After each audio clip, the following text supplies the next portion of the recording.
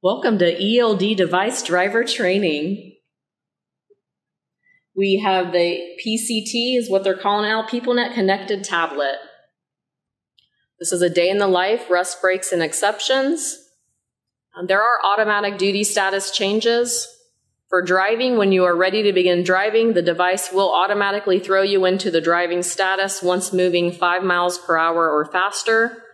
On duty, not driving. Once you are completely stopped for 5 minutes, the device will move the driver into an on duty, not driving status that is time-stamped when the vehicle stopped moving. Yard moves. When selecting a yard move, which is an on-duty status, you will be able to move at a customer but must keep your truck under 20 miles per hour. Remember to change to a rest break when done moving at a customer, or it will automatically log you into on-duty, not driving status after 5 minutes.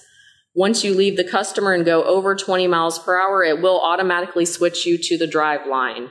It will also pop up as a yard move to enter. We want you to enter the customer location that you're at for the yard move. So from this screen, we're going to change our status and we're going to show how to log a yard move. So you would click on status, go to on duty yard move. From here, your log's going to be stamped with your location, so you would just want to put in what customer you're at. So here I will just put in Kohl's, act like we're in Findlay, Ohio, and submit.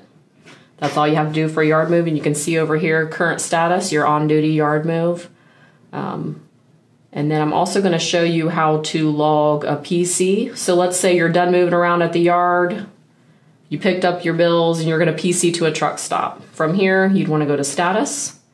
You want to do off-duty personal conveyance. And then you want to annotate what you're PCing for. So we're going to say PC to truck stop.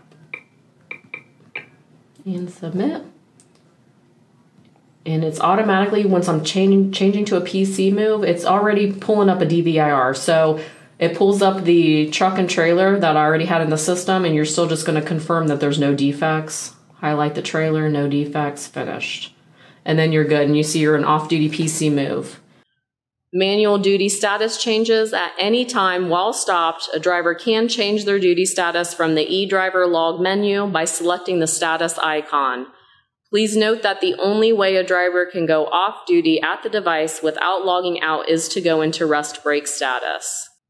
There is no longer an option for choosing on-duty driving. It's just you get in the truck, you drive away. Once you go over 5 miles per hour, it will just put you into the driving status move.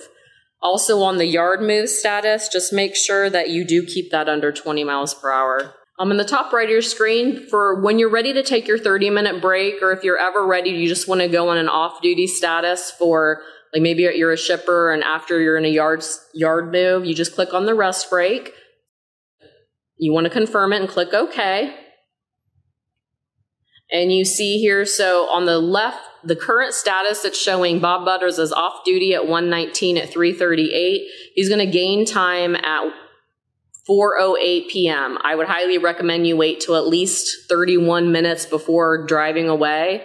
When you're done with that 30-minute break, you can click the stop break, or you can just go ahead and drive away, and it will switch you to that on that driving status move. When you push the stop brake, it's going to give you this pop-up box for the choose status. So at that point, you're going to choose what status you want to do right now, which this one's showing on driver. All right, from the home screen, if you go to eDriver logs, did want to show you one more thing. This little button, it's the circle with the triangle in it. If you click that, it's actually going to give you a breakdown of driving hours that you've done for the day. So work shift driving still says that this driver has 11 hours still to drive today. The work shift rest break is basically 7 hours, 40 minutes. Work shift duty is that you have 6 hours, 21 minutes before you have to take that 30-minute break. And then the cycle duty is going to be the countdown off your 70 hours for the week.